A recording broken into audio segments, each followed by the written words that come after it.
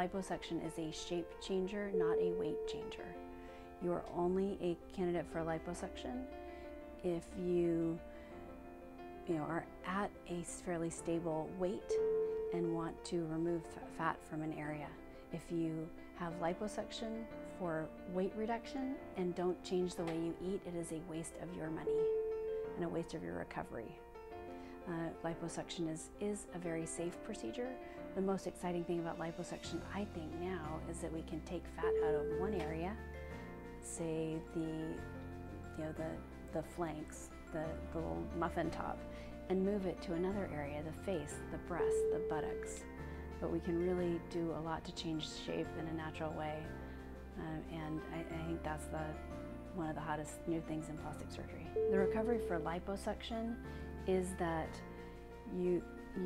it's really a long weekend of needing to be out, and then a couple of months of feeling a little bit sore if you overdo it in that area. The final result with liposuction takes 3 to 6 months.